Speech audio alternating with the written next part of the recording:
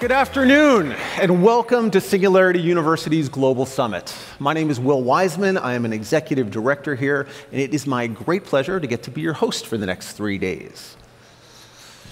So incredible things are happening in the world, right? You're here because of that. You know, you can sense it, you can feel it. Some of these things are driven by technology, and some of these things are being driven by other forces as well. On the tech front, it's clear that the acceleration of information technology is at full force here. Some would say that this is one of the most important times, I think, in human history, and maybe because I think the stakes have never been higher. Right? If you think about what is truly at stake here, this is an important time for us to be coming together, for us to be paying attention, and for us to be working hard. So as I look back over this last 12 months since we were here, I kind of took a little look at some of the interesting things that I had thought had happened over the last year in terms of technological breakthroughs, and I want to walk you through some of those. I mean, we've continued to see these incredible advances that are taking place across so many different areas of tech. So robotics is really starting to come into its own. This is a really exciting and interesting new product that's created by a company called Eco Robotics. It's designed to remove weeds. And so what's fascinating to me about this is, one, it looks like it's science fiction, right? To me, this feels like an early Star Wars episode, so simple in many ways, but it's the convergence of a lot of different technologies coming together, right? It's AI, it's sensors, it's solar, it's cameras that are all working together to make this product possible. Or take a look at this interesting new firefighting drone that's out of Latvia. It's by a company called Aeron, so designed to be able to remotely be controlled to address fires. You start to think about what this might mean in terms of as we're unleashing or coming across any sort of natural calamity or disaster, you have the opportunity now to unleash basically a whole swarm of robots that could go out there and fight these different issues in ways that have never been possible before and at a scale that's never been possible before. We're also seeing some really interesting devices that are coming up, and not always clear exactly what they're doing and what they're going to be for.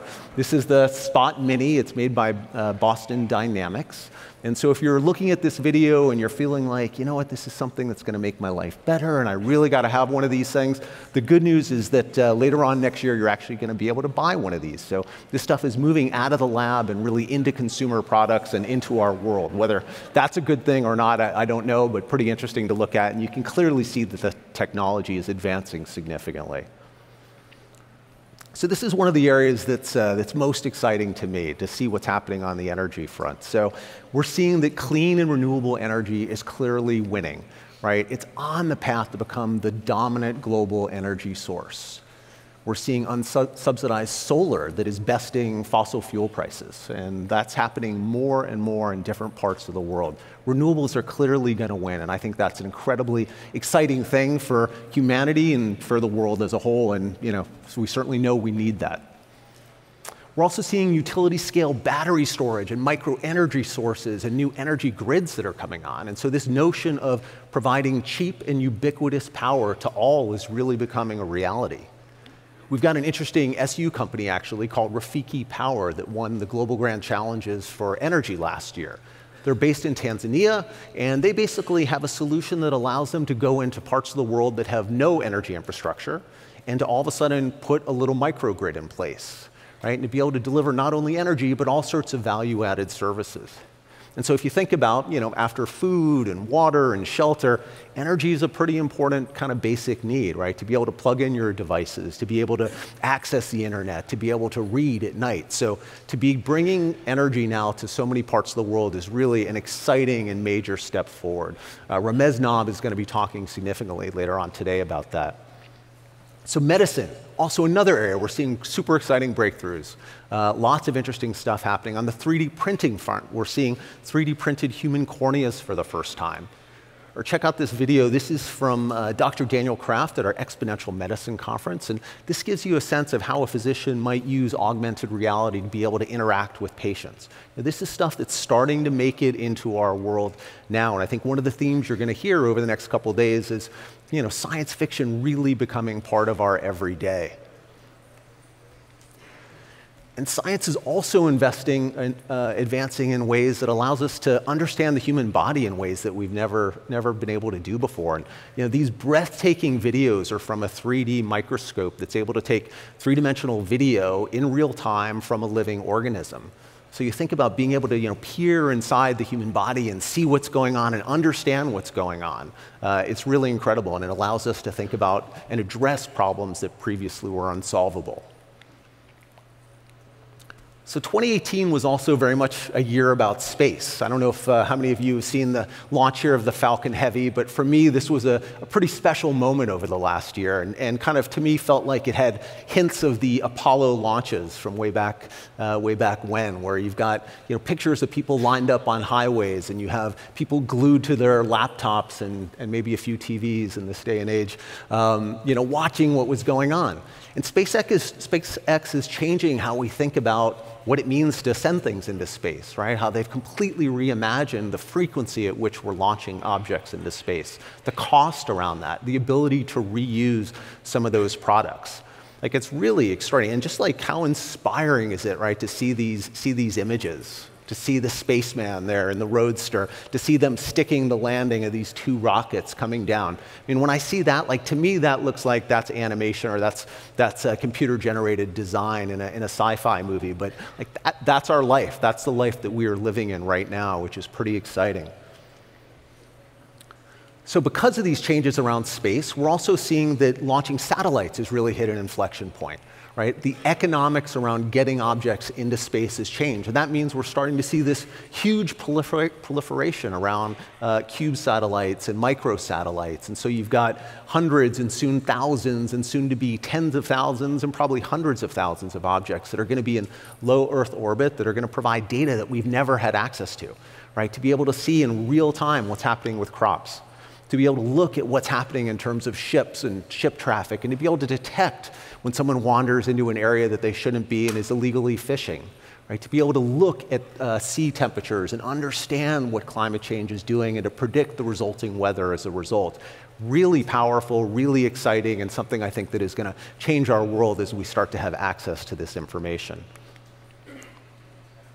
So artificial intelligence has also been something that's been a huge part of AI this year. You may have read about it. I think there's a lot of controversy, right? People don't know whether it's going to empower us or it's going to enslave us, right? Is it going to destroy our jobs? Is it going to take away meaningless tasks that we're no longer excited about and need to focus on? We're going to spend a lot of time over the next couple of days kind of doing a deep dive into this and really talking a lot about AI and talking about kind of the positives and the potential negatives as well. So clearly, there are amazing things happening in the world, right? And what's interesting to me to look at is not only just the acceleration of technology, but what is that doing to the world? How is that affecting human beings across this planet? First of all, the power of the individual is growing, right? Individuals have never been able to affect more change than they can today. Like that is a hugely exciting thing and a theme you're going to hear repeatedly. Secondly, businesses are really being expected to fill the vacuum, the widening kind of leadership vacuum in society. Governments, sadly, are not stepping up, right? In fact, maybe in some countries, maybe this one, our government is kind of leading us, reverting a little bit and going in the wrong direction. So it's up to businesses to start to lead. I think one of the most significant things that happened in 2018 was Larry Fink, the CEO of BlackRock, and you may have read about this. He basically said that it was no longer enough to just make money, right? And he was looking for his companies and public companies to really pay attention to what they were doing to affect the public good, right? What were you going to do to make the world a better place? For those of you who know SU, you know this is something we talk a lot about, right? Doing well by doing good. And to start to see this being woven into the foundational fabric of business, I think is really a huge, huge step. And I think it's going to be a game changer for us. Third, technology and technological change is clearly having negative consequences on society, right? Much of what we're going to discuss over the next few days is going to be positive. That's what SU is all about. But we're also going to have some real serious conversations about some of the negative elements as well. So one of our speakers, Nicole Bradford, who's going to be talking on Wednesday, has this great quote that there's no more noble use for technology than to bring peace to the mind of mankind. So I love that quote. I mean, it's a beautiful thing to aspire to. We're clearly not there yet, though, and I think in many ways we're failing. If you look at the suicide rates in the US, this is a heartbreaking statistic, and since 1999, suicides have increased 25%. Never have people been more anguished and more alienated than they are now. Right? So clearly technology is not serving people well, or as well as it could. It's not bringing out the best in them and creating the best possible life for them. So for me, though, the good news is we're having this conversation, right? This is something that people are becoming increasingly aware of. It's something that we're talking about at SU. It's something that we're going to be talking about at the Global Summit. So that's exciting news. As I mentioned, this is a year that we're going to get into some of the downsides of technology. And really trying to think through what are some of the repercussions here as well. It's certainly technology is doing a lot of great things, but we have to pay attention to these adverse potential impacts as well. So it's important that while we acknowledge that not everything is great, right, and this journey is very much a bumpy one, that this is the best time in human history to be alive. If you look at many of the major indicators, you look at education levels, the number of democracies, life expectancy, poverty levels, they're the best they've ever been. Like, we don't always know that because of what we're seeing on the news, but if you just look at the data, it's really an extraordinary time to be alive. I want to touch on the poverty front for just a sec. So our friends at World Data Lab, who have real-time world data, basically did some analysis, and they're projecting that in October of this year, that for the very first time, more than half of the world's population is going to be middle class. So it's not just moving people out of 99 cents or $1.99 a day. It's now taking them to a place where they can have a middle-class lifestyle.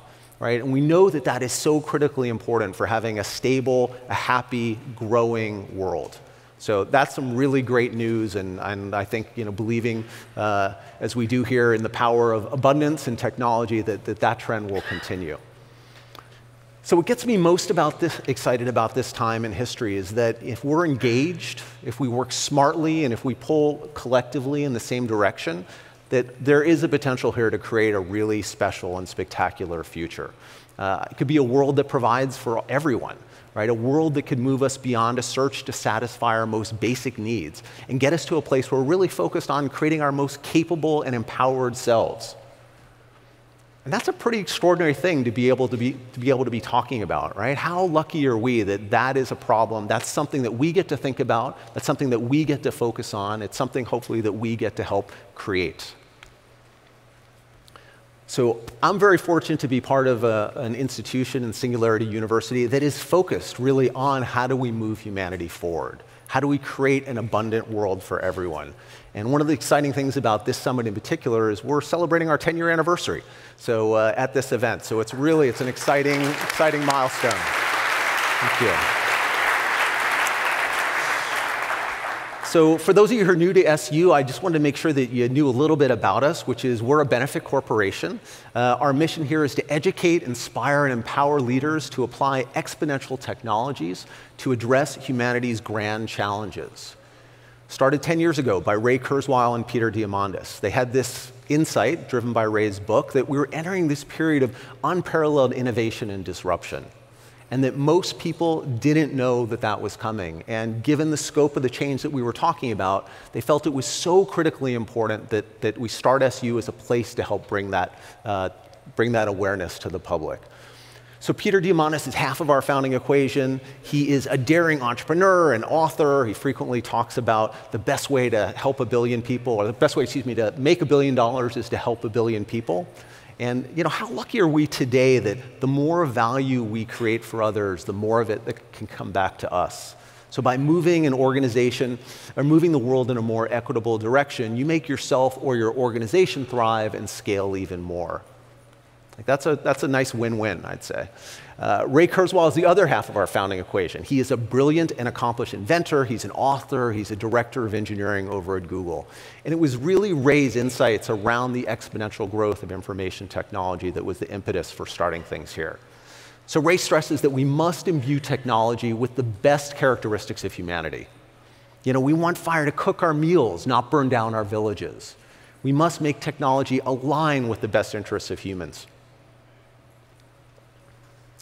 So this organization was started as a dream 10 years ago by these two gentlemen. And now we're a community of 170,000 people in over 127 countries, with the newest members here in this room today. So welcome. And as I look out, it's pretty amazing to be able to see this gathering here, new faces and old faces. So really excited to have you here. To help celebrate our 10-year anniversary, the theme this year is the power of 10. So you're going to hear us talking a lot about that. We've asked speakers to reference this in their talks. We're going to be looking back briefly on kind of how we got here. We're going to spend a lot of time looking forward and where we think the world is going and thinking about 10x thinking. We're going to zoom in and look at micro issues and zoom out and look at macro issues. And the goal here is by the end of this, you're going to leave with some really profound insights about where the world's going and hopefully some real excitement and enthusiasm for what the role that you can play and kind of a desire to get out there and make some of this happen. So my team has spent the last 9 months thinking about topics and speakers. You know, what are the key things that we really need to hit on here? We've been looking at creating workshops and really experiential activities that we think are going to help make some of these technologies more tangible and also hopefully leave you with some real skills that you'll be able to take back to your work or to your business. We've also been thinking a lot about fun and joy, right? And how can we bring that to the Global Summit? Because for those of you who have been here before, you know that this is a really special community, and it's a community that likes to think hard, but they also like to play hard as well and get into it a little bit. So that's an important part, and I hope you'll have a great time here. So the Global Summit is a special opportunity for all of us. You know, it's a chance to learn. It's a chance to be free to let in new ideas and form new beliefs. And it's a chance to connect with the extraordinary people that are here in this room with you and are on this journey with you. So I hope it's an amazing few days for you. I want to thank you so much for joining us, and I'm really looking forward to what I know is going to be a terrific global summit. So thank you.